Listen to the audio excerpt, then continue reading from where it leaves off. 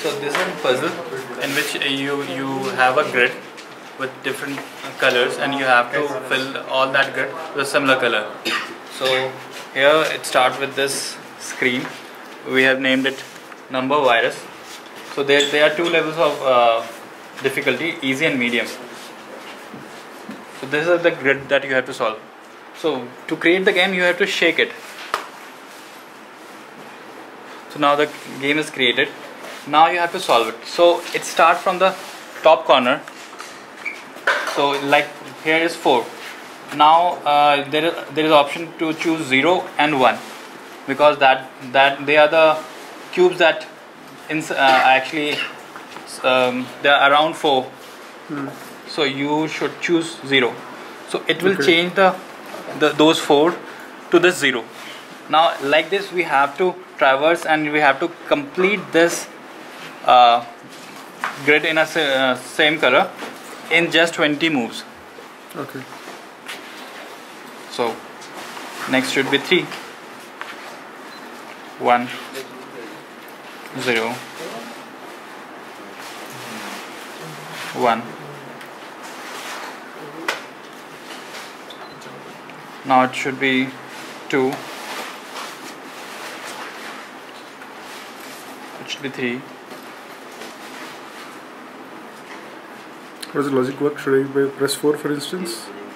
I can press 4, but I believe from my logic it will not help me out right now, because whenever these all 4s are encircled with 3, if I press 4 at last also, they will cover it. Okay. So there is no such there's 4 no point in converting to 4 right now. Yeah.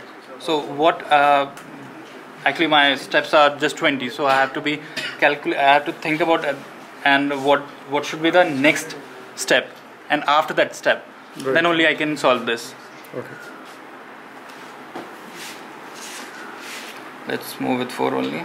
And one more facility is there. I can just go back if at a point of time I think that I have made mistake around 3 or 4 steps back. I can just use this functionality and go back. The undo button. Undo button.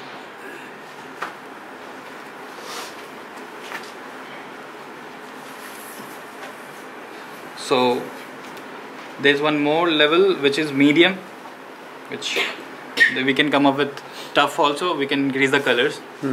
So in this there are 6 colors.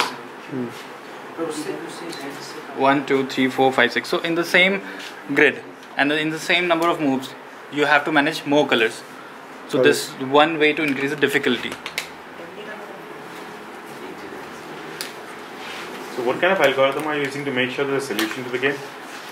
So for that, actually, we first randomly generate a grid, a random grid with numbers, and then we check with an algo in which we take 4 levels of actually what can be the next move. We go to 4th level and we stop there. We paint the screen again, and from there we again go to the 4th level and again paint it. And if the solution, if for that grid we get solution in 20 moves, then we select it. Otherwise we discard it. So in this way we generate around 100 grids, and out of that we get around 60 grids, which can be solved in this 20 moves. So you're generating the game when you're shaking it, or they're pre-generated and you have saved it? Pre-generated. Okay. They're pre-generated, but we have an engine. We can generate as many as grids as you can. You have to just put up a number and it will generate it for you. Good. And you can just pack those grids in this app, and we can even increase the difficulty while generating it. We can decrease the difficulty. Oh, so the grids were not generated on the phone. You generated it and then pushed it to the app. Yes. The app does not generate the grid. App does not generate the grid. So you built a generator too. We built a generator too, but like these grids have an unique identifier. You can search it. Now this facility is not there, but if you want, you can come up with a search. Like if there was some grid and you want to solve it, because the last time we didn't able to solve it. Now you can search that grid and you can again play the same grid. You probably share the grid too if you have a seed number. Yes, sure. You can also have this sharing facility, right? Share to Facebook.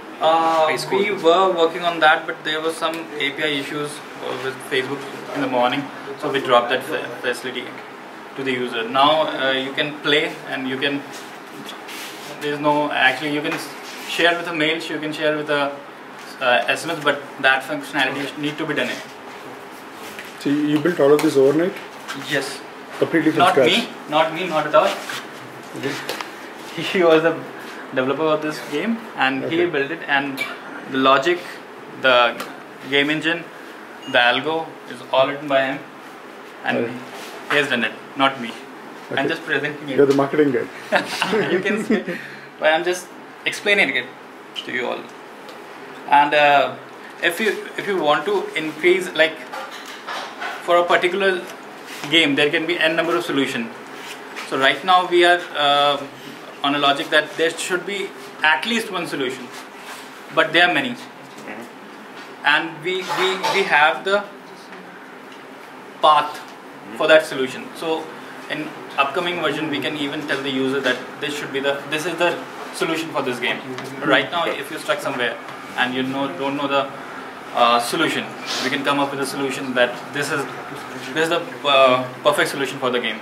And if he goes to a level where it's sure that even after 10 moves that game is not going to be solved, we can tell the user that you have to move back, or we can give them intermediate position or a stage of the game from where they can solve it.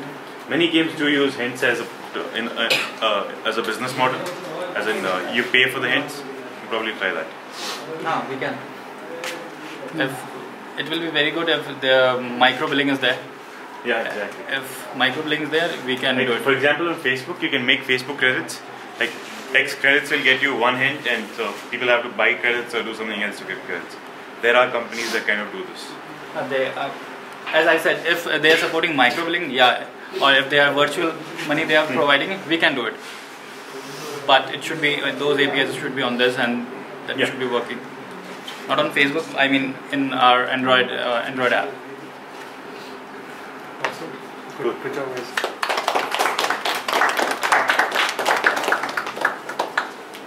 Anybody else have any questions? When we can play this game? No. You can play now only. You can just get this APK on your phone. It works on phone as well. Are you planning to release it as a commercial game from Spice? Yeah, sure. Take over. Yeah. Valid question.